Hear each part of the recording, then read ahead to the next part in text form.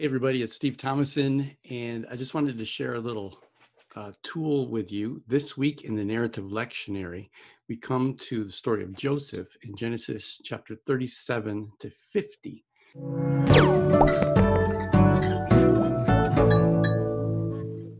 And 4 years ago, I made these illustrations, and this is a PowerPoint that you can download, because one of the difficult things is it's a huge story. So how do you tell the story and preach a message that's relevant to today?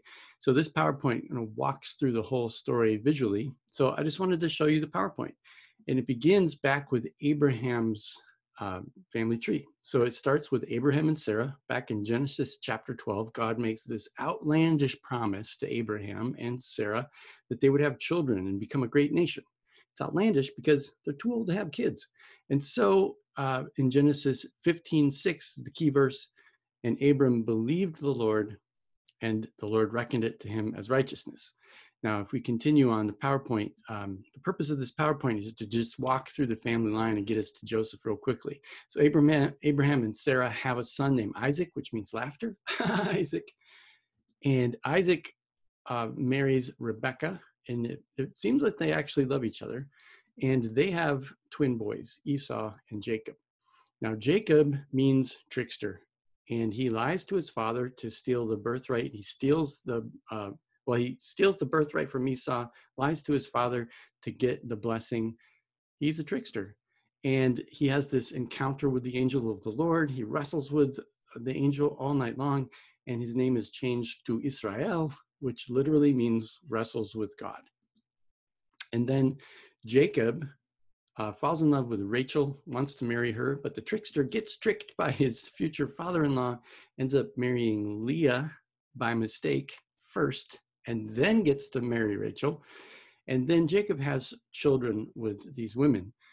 He has 6 sons with Leah, and then he has 4 more sons with his wife's slaves. Now, that's not messed up.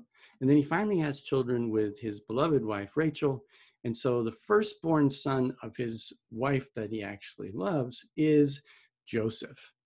And so he plays dad's favorite, gives him this coat. Some call it the coat of many colors. Some call it the long-sleeved coat. Either way, Joseph is treated more special. And then Joseph has dreams. He has dreams where the sheaves bow down to him. And then he has dreams where the sun, moon, and stars bow down to him. And then he tells his brothers about it, because that's pretty smart.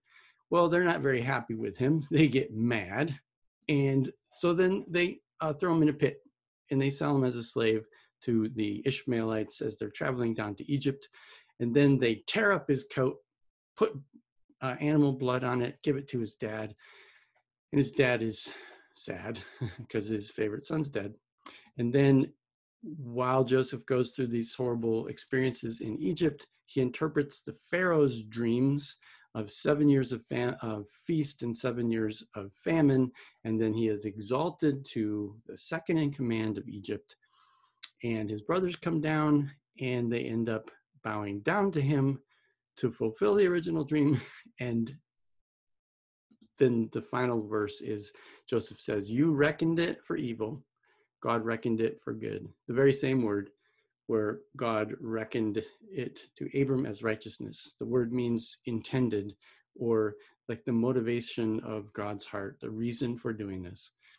And so that's just a quick walkthrough visually. Now you can download this as a PowerPoint or as a zip file full of JPEG images. If you keep scrolling down, you'll be able to see the images individually. So I hope that you find this helpful. I will put a link to this in the description. So, hey, I hope you enjoy this. This is a cartoonist guide to the Bible. It's just my attempt to create visual resources to help you in your preaching, your teaching, your personal study. All right, we'll see you next time.